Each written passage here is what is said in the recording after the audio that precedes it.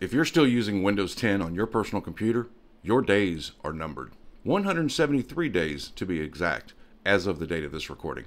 That's how many days left before Microsoft officially ends support for Windows 10. So the real question is, what does that mean for you? And are you prepared for it? And do you have any options? That's what we're going to talk about today. The answer might surprise you. Hey guys, my name's Scott Merrill. I've been in IT for almost 35 years now, and on this channel, I offer Windows tips, tricks, reviews, how-tos, and troubleshooting steps. In addition to that, I also offer guidance if you're looking for a new computer and you're not sure what to buy. There's a link in the description below. If you want to click on that, fill out a quick form and send it to me, and I'll do my best to guide you to making the right purchase. 100% free, happy to help. So, after October 14th of 2025, in about 170 days, Microsoft is officially ending support for Windows 10. That means no more technical support, no more new features, no more bug fixes, and more importantly, no more Windows updates. So for a lot of people, especially those who've had issues with Windows updates causing crashes on their machine before, not getting Windows updates sounds like a good thing. And in some ways it might be, but not getting those Windows updates could be troublesome for you. Additionally, the Windows 10 installer that Microsoft hosts for free on their website for you to download will most likely also be taken offline, considering that that's support. Once Windows 10 officially reaches end of support, they're probably going to take it down, just like they've taken down every other operating system that's reached end of life. You cannot download those installer disks anymore once Windows reaches end of life. So you might be saying, okay, so what? My computer's running fine. If I have an issue, I can uninstall an update or do a system restore and everything's back to normal. But sometimes those Windows troubleshooting steps that you might use to get your computer back up and running stop working. Specifically, the Windows reset, which reinstalls Windows on top of itself. And in those cases, the only option you might have is to do a fresh Windows install. And if that installer is no longer available and you haven't created an installation disk, you're going to have to pay somebody like me who does have that disk to back up your data, wipe your computer clean, reinstall Windows. And that's going to cost you some money. Or you can absolutely do that today for free for less than the cost of a flash drive in about 30 minutes of your time. And that's what I'm going to show you how to do.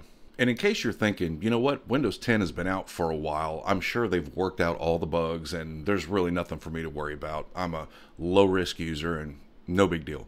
You'd be wrong. Even today in 2025, they are still finding vulnerabilities in the Windows 7 operating system, and the support for that expired in 2020.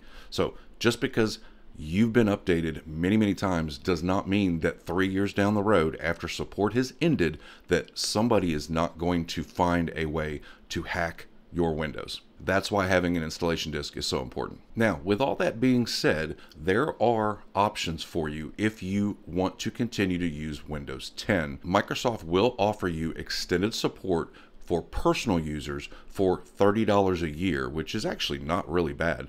And what that will do is allow you to continue to receive important security updates and patches for your Windows operating system. Now, of course, Microsoft wants you ideally to switch to Windows 11, and that can be an option for you, but maybe you have no interest in Windows 11. This is a way that you can continue to use Windows 10, continue to get those updates, and know that your computer is going to be safe from a potential exploit or a hacker. So again, I'm going to show you right now how to go and get this Windows 10 installer now before it gets taken offline, and you can keep it in a drawer, and if you ever need it, you have it. All it's going to cost you is a flash drive. And if you don't have one of those, I'll put a link in the description for you. You can click on it and have it shipped right to your door. Now, I'm sure some of you are going to have some questions. If you stay to the end, I will try to answer as many of those as I can.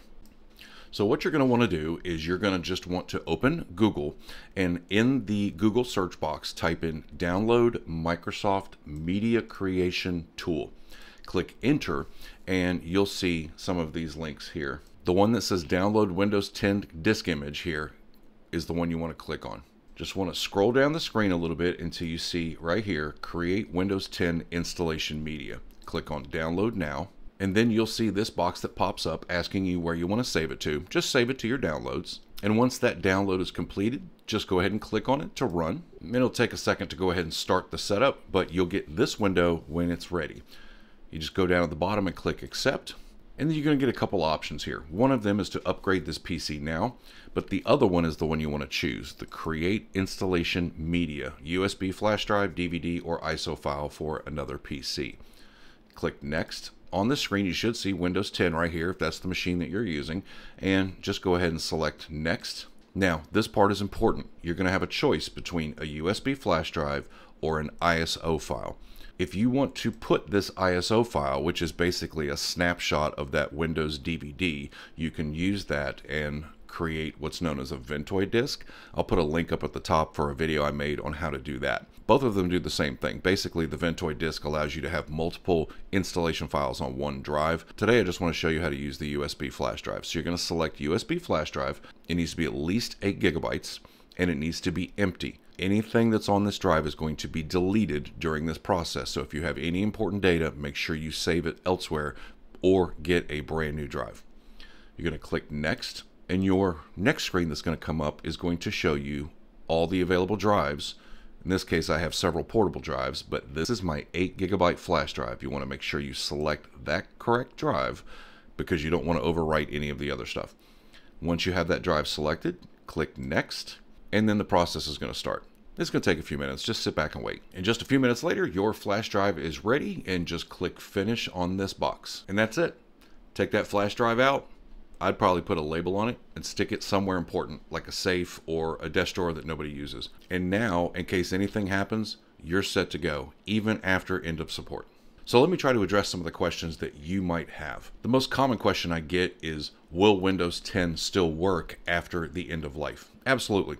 100%, it will work like it has always worked. There's not going to be any limitations, any functionality issues, anything like that. The only thing that you may run into is several years down the road. Some of the things you do normally, like using your web browser, those browsers may no longer work in Windows 10 because too much time has gone by and they've updated and you have to have a newer operating system. But that's several years down the road and you don't have to worry about that. Second question is, what if I make this flash drive and I lose it or it gets damaged? Well, that's also a good question. One of the things that I would do is get 2 of these flash drives, create this disk twice, keep them in separate places. The odds of both of those drives failing is highly unlikely. It's always better to spend a few extra bucks, make another disk, and that way you always have a backup solution. If you absolutely hate the thought of Windows 11 and you want to stick with Windows 10, that's the best way to do it. And as an added bonus, you can reinstall Windows yourself with this disk instead of paying somebody like me to do it for you. Another question you might have is that extra $30 of support that you pay Microsoft to continue to get updates, how long is that going to last? Unfortunately, nobody knows. We know it's going to last at least a year. My guess would probably be 2, 3, 4 years before Microsoft stops doing that because they ultimately want you to upgrade to Windows 11. Since Windows is now becoming a software as a service, they make a lot more money off of you if you use Windows 11. Another question is, should I make one of these for Windows 11 if that's what you end up getting? And yeah, I would absolutely recommend doing that. The process is the same. You do the same Google search, just use Windows 11 instead of Windows 10. Go ahead and create that media installer disk because even if you have Windows 11 and you don't have the software to reinstall Windows, you're still going to be in that same situation. And additionally, Windows 11 is going to no longer be supported at some point. So it's not a bad idea to have that operating system available for you if you need to troubleshoot or repair your own computer. So as you can see, if you are insistent on using Windows 10, and I have no problem with that. I prefer Windows 10 over Windows 11, but you just have to understand that it is a crapshoot. If you do not buy the extended support, you are going to be vulnerable. Now, again, that's a chance that you have to take, and you have to decide if it's worth $30 a year for you to have that comfort level, to have that security blanket of Windows updates. If you don't want to do it, don't do it. You don't have to. Microsoft is offering that to you, but it's not required. Totally optional. If you follow these steps and create this disk, at least you know that you have that comfort level of being able to reinstall Windows on your own without having to pay a technician to do it. And the worst it's going to cost you is about $5 for a flash drive and about 30 minutes of your time. You follow these steps one at a time, exactly like I showed you, and you're set, you're good to go, and it's going to save you hundreds, maybe thousands of dollars in service repair costs down the road. Now, I've showed you how to create a Windows 10 install disk, but if you're thinking maybe a Windows 11 upgrade might not be that bad, but you've heard things about it, I made a detailed walkthrough on everything you need to know about Windows 11, and I'll put that video right here for you. Hope you enjoy it. Let me know if you have any questions down in the comments. Thanks so much for watching.